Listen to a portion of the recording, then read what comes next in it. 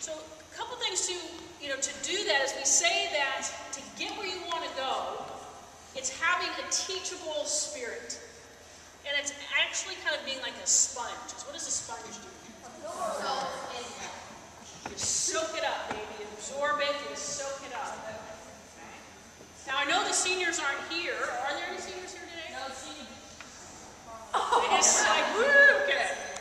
But where are my juniors? We have a couple juniors. A couple juniors. All right.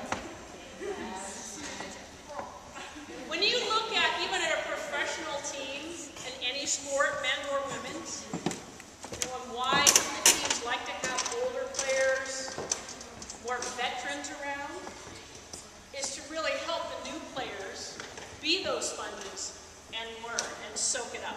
And that's what we're going to take a look at. Okay, so let's go ahead and look at your book and turn to page 7.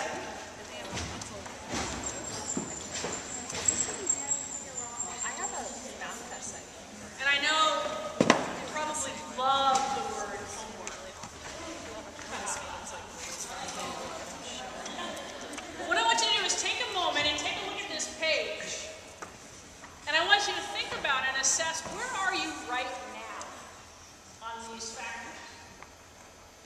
Where are you on making yourself better? On those different questions. Maximum effort. Accepting feedback. Being teachable. Working hard on your mental game. Managing all those things. So what are you doing right now to make yourself better?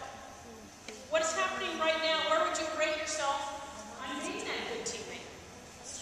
making your teammates better. And then lastly, where are you on making the game better?